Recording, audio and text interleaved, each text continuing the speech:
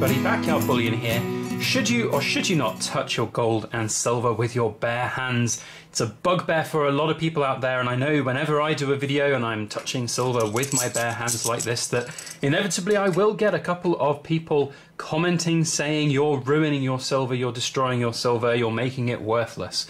Well, that's not necessarily 100% true, and today we want to talk just generally about the pros and cons of touching silver and feeling silver and gold and actually being able to know what it feels like, because there's definitely benefits to be had for understanding how silver feels in the hand, but at the same time there's also a lot of negatives that can happen from touching your silver and from touching your gold, and there are certain things that you should and should not do with certainly some of the more premium items like you see on the table here. But there are a lot of items in this world that it's perfectly fine to touch with your bare hands, and almost I would recommend you do so to familiarize yourself with how they feel. Now, today's video is just a collection of my own thoughts and opinions. It's not financial advice. I am not here to tell you what you should or should not do, and if you do want to go and start fondling any of your silver, then please understand that that's your own personal decision, and it should not be taken as granted that that's what you should do having watched this video. So with all of those disclaimers there, let's just talk about touching silver right at the start with your bare hands. Is it okay to do? Yes, there's nothing wrong with touching silver with your bare hands. You're not going to destroy the silver, you're not going to detract from its metallic wealth and value. All that you will be doing is you will be detracting from the numismatic potential value that comes from it being a coin or a collectible or whatever it might be. That is the prime fundamental thing here. You can touch any of these things with your bare hands. It will not destroy it, will not degrade it. It might well cause issues on it that will not look very pleasant, like you know, fingerprints, oil marks, scratches, dents, horrible things like that. And that is all what contributes to these things not being so valuable at the other end of the market when you are looking to potentially sell them. Now, for a lot of people, that's not really a problem, because a lot of people will sit there and say, I'm never going to sell my silver, I'm never going to sell my gold, so what difference does it make in that sense? You can pick up even the most collectible of numismatics. If that's not what you're worried about, then fine. But, you know, in those situations, do have a think about, you know, worst case scenarios, what you might have to do, what you might have to sell if the brown stuff hit the fan. Okay, granted, in a real kind of cataclysmic scenario, you're probably not going to be bartering with high-end proof coins and numismatics, but, you know, at the same time, it's worth thinking about what's going to happen to these things perhaps after you're, you know, dead and gone. If you are handing this down to family,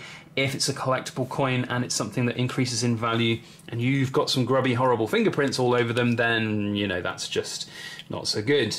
Now, prime examples of things which I would not touch with bare hands are things like the Queen's Beasts. Certainly these 1 ounce gold versions. These are really holding nice premiums, and those premiums are what you want to cash in on.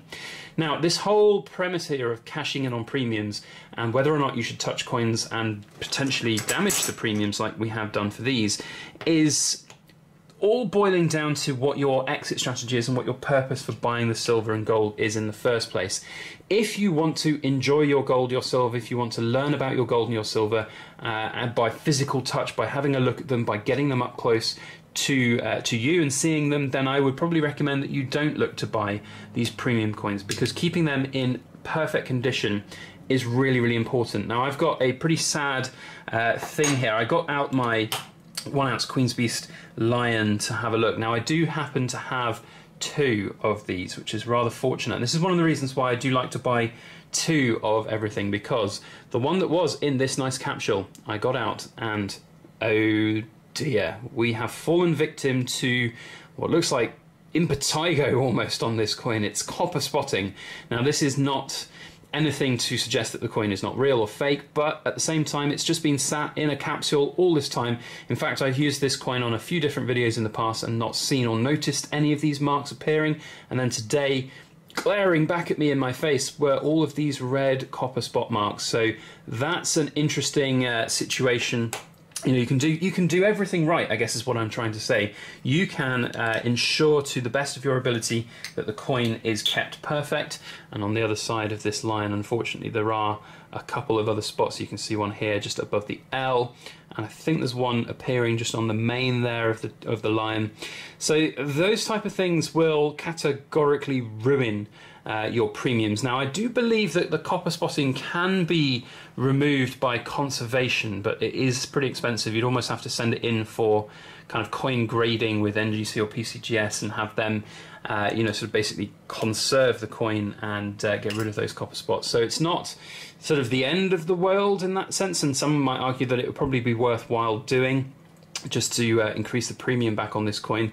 But ultimately, it's a real sad thing to happen, and that sometimes can happen. So you can be as careful as you can be. You can look at these coins and be absolutely 100% hands off, but something will happen, and that can be the very same for silver as well. And it's usually more common in what's called milk spotting rather than you know, sort of any fingerprints. I mean, there can be latent fingerprints which will show up from you know, dealers or whatever that have touched the coins and then sent them on to you, but often you'll see those when they arrive. But yeah, milk spotting can happen. These are the 10-ounce Queen's Beasters. Now, there's some scratches on the capsules here. There's also some damage on this capsule here.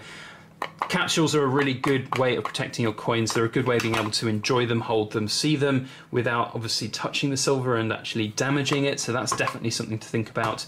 And, you know, as I said, you can do everything right, and yet there still will be horrible milk spots on some of these coins. Pretty fortunate, I feel, on these particular Queen's Beast Lions and Griffins that there isn't really any damage there, and the capsules, as you can see, are doing their job protecting the coins. Even if you do have a graded silver coin and potentially graded gold coin, you can get these copper spots occurring later on, the milk spots occurring later on. Grading is basically another way of protecting the coin and encapsulating it. So these capsules are what are supplied from the Royal Mint. These particular capsules are second-hand market capsules, and often well, in fact, all of the 1-ounce Queen's Beast coins don't get supplied from the mint and dealers in capsules. So it's definitely, you know, different ways of protecting coins. Grading them, slabbing them is certainly a way to do it. This is arguably very protected now. It's got a vacuum seal around it, so in theory it should be pretty well protected, but as I said, there are certain things that can occur post-grading. So what are the benefits of actually touching your silver then? If I'm sort of saying all of this about premium and you know, touching gold being bad, is there even a point? Is there even an excuse? Why am I touching this 50 pesos gold coin with my bare hands? Well, for one thing, there are a lot of items out there that will never have huge premiums attached to them. This 50 pesos is one of them. They are not high premium coins at all. They often sell fairly close to spot price, and that's the idea of them. And it's all down to your kind of exit strategy as well. If you're buying certain coins and certain silver and gold coins for just their weight in silver and gold, then it really doesn't matter too much if you're going to touch and hold them. Same can be said of this Britannia, this 2013 Britannia over here. This was a second-hand piece. Now, if I'd bought this really brand new and it was absolutely perfect condition, then I would not be touching this. But because it was already second-hand, it was already dirt cheap, it already had lots of fingerprints and nasty marks on it, it doesn't make a difference to me, and I can enjoy it, I can hold it, I can get to know how it feels as well, because a lot of the time that is actually more invaluable than you might think. Certainly it's probably more applicable to silver. Now, silver is an incredible conductor of heat, and you can really feel the silver sapping the heat out of your hand. This coin feels incredibly cold, but it warms up really quickly when you have it in your hand. And as soon as you get your hands on a fake silver coin, you'll see the difference, you'll know the difference. And that is something that I learned really early on from having bought some of my own pieces of silver.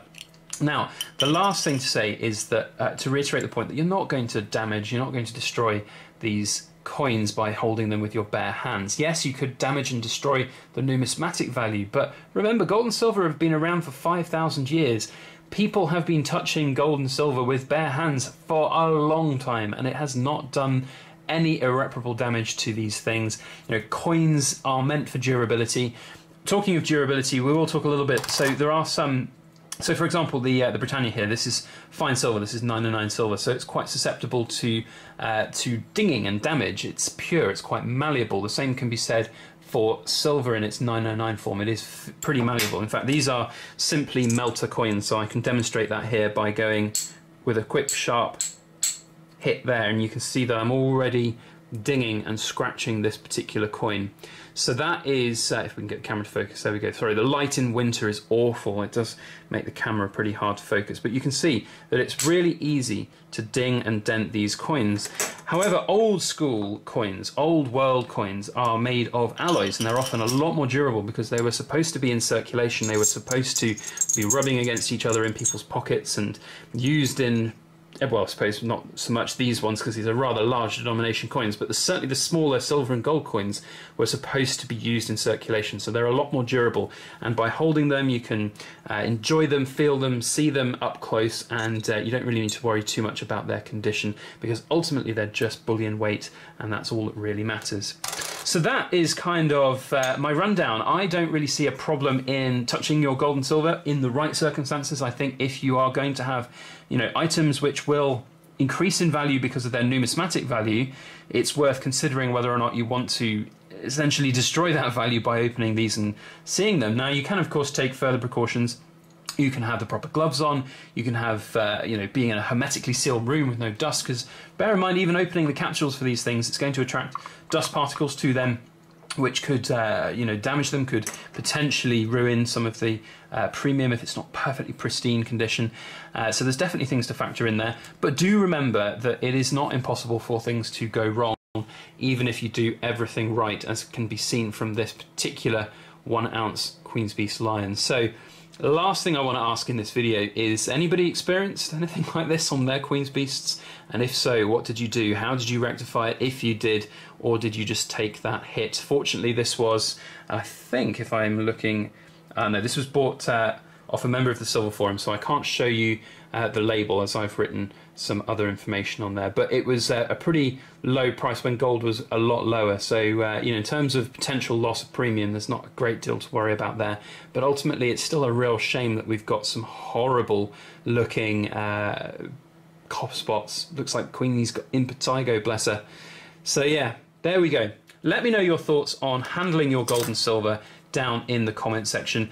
It would be really interesting to get your views and opinions on it, and all I ask is that you be respectful of mine and other people's opinions. If you enjoyed today's video, if you enjoyed the presentation of it, then please make sure you hit the thumbs up button and share this around on your social media. That would be very helpful. Otherwise, have a fantastic week ahead. Thank you all for watching, and please make sure that you like, share, comment and subscribe for more.